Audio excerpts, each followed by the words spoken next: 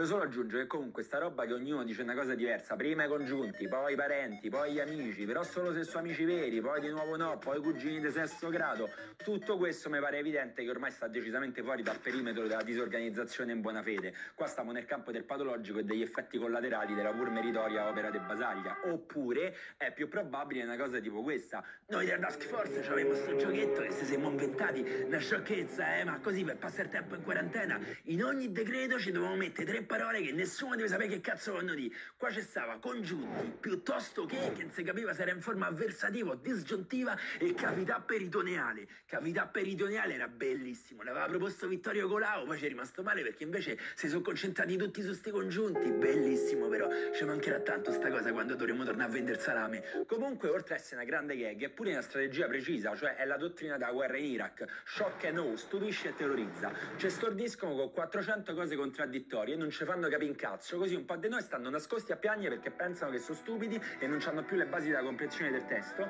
Invece i più intraprendenti fanno come cazzo gli pare, poi tra 10 giorni fanno il bilancio e vedono che se tutto va bene dicono: vedi, noi abbiamo fatto bene a allentare, siamo sovrani illuminati come Rebibbia. Oppure se va tutto una merda, ricominciano i morti e tutto quanto, ce la collano a noi dicendo: voi merda irresponsabili avete trasgredito alla sacra tavola dei congiunti, ma per punizione vi farete i prossimi 88 anni a morire gonfi in quarantena, partorirete con dolore dei figli che non andranno mai a scuola, staranno a casa a fare la schiuma d'estate in 30 metri quadri e il mare lo vedrete col cazzo.